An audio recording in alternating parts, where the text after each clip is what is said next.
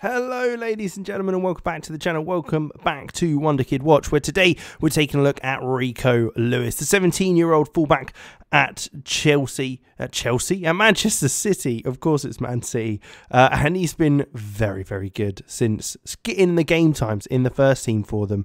Valued at 15 to 45 million pounds. It's a lot of money for a young player. Can play central midfield, defensive midfield if needed, but naturally at the right back spot. Can even play on the other side if needed. But you can see here his mentals are already fantastic for such a young player.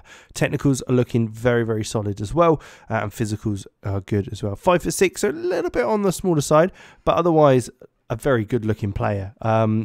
Is certainly someone that would be interesting to see where he goes and what he gets up to. We can see he starts at 128 current ability, so a very good player, someone who could, to be honest, probably play in the Premier League, and 145 potential. Let's take a look how he gets on if he can reach it. So let's jump ahead and take a look.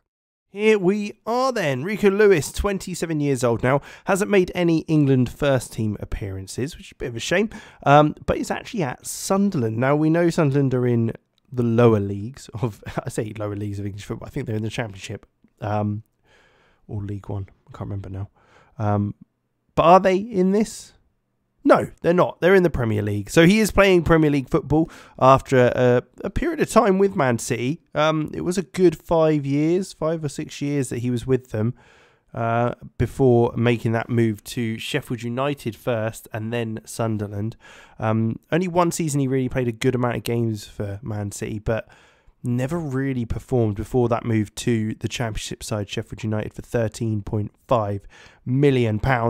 That move did give him a bit of lease of life though. Played 42 out of 42 games, 2 seasons running back to back, and that obviously led to the move to Premiership Sunderland. So an interesting one there. Has he really won much? I'd guess with Man City, yeah, he would have done. You can see Champions League winners a couple of times as well, Premier League, Community Shield, those bits and bobs, but otherwise isn't really anything there. Yeah, I mean, you can see Team of the Weeks, maybe a couple of those. Got a Premiership Team of the Week, as well as another one for Sunderland. But otherwise, limited opportunities. 225 appearances and 7 goals. For fullback, not too bad. He is currently wanted by Leeds as well, so still a wanted man, and still someone that a lot of teams are obviously interested in. So that's good to see. Let's take a look at his attributes then. 144 out of 145 potential ability. So this is probably the best you're going to get, almost. I mean, great, good physicals, good acceleration, agility, which is great. Can play a bit more as a centre midfielder now as well, so got that versatility in him. The determination, positioning, bravery as well, along with the work rate and vision is always good.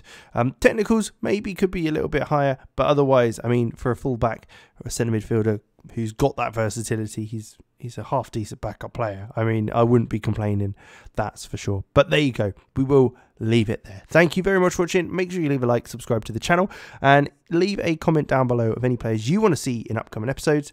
And I'll catch you in the next one.